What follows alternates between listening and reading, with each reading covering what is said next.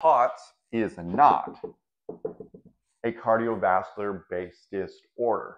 It is a cardiovascular-based manifestation. Okay, so you see the issues with your heart rate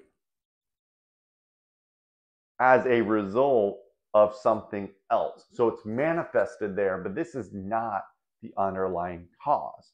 If it was, it would actually respond much better to the treatments than it does. So what is it exactly? Well, when we look at POTS, POTS falls underneath the family of dysautonomia. Okay, autonomia, autonomic nervous system. So we're going to put NS, nervous system.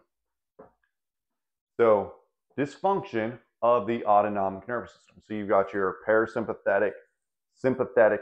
Now this should be shifting back and forth, right? Yes, we're typically more parasympathetic than sympathetic, but we're never necessarily all or nothing.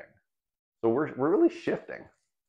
So this is a problem there, and that's why we're talking about POTS and neuroplasticity, because neuroplasticity is the brain's ability to change and connect. So it's really to change, let's put learn, right? Because when neuroplasticity is positive, it is strengthening good connections that you want strengthened. But when neuroplasticity is negative, guess what? You can also strengthen bad connections that you don't want to reinforce, but that can happen too. And if this is making sense, I'm about to help you go a little bit further, because this is a nervous system-based disorder. And when we look at the brainstem, okay, we've got the brainstem, we've got the cortex, you've got this top part here is known as more as sympathetic. This part here, right, is known more as parasympathetic. The brain, the cortex, fires down to your parasympathetic areas primarily.